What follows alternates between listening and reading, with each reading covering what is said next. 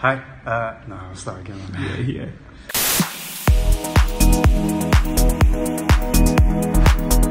What's up, guys? My name is Abhyas. I'm currently a chemical engineer and undergraduate at University of Manchester. And next year, I've got an internship at BMW lined up.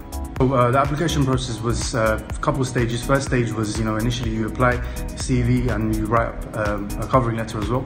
And the second stage is a telephone interview, and the third one being the video interview.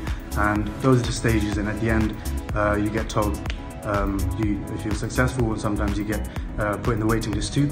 Right, I think it's really important for engineers to actually really put themselves out there and get these internships, because really when you think about being employable, companies want to know that whatever you've learned, whatever you've got from a degree, that's all good, academic side. Good that you can have those qualifications and they know that you know the knowledge. But you getting an internship is actually you proving that you know what you know, and it can actually make a difference.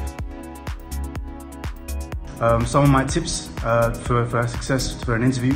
Tip number one, I'd say be consistent. Really, it's a really lengthy process. You have to apply to many companies. The competition is at an all-time high. Tip number two, I'd say, is prepare. Just literally put yourself out there in the position that you're always having an edge over like your competition, because there's a lot of competition right now as it is. So really what I'd say is go out there, look at seminars, look at different research that people are doing, really find out what's actually going on in your field. So tip number three is something to do, I'd say, with the covering letter and actually you writing up your answer to their questions.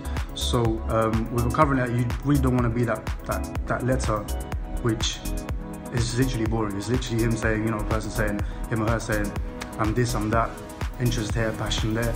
Really what you want to do is do your research into the company and really look at what they do and why you think that would actually be helpful for you to work with in the future, and what really stimulates you.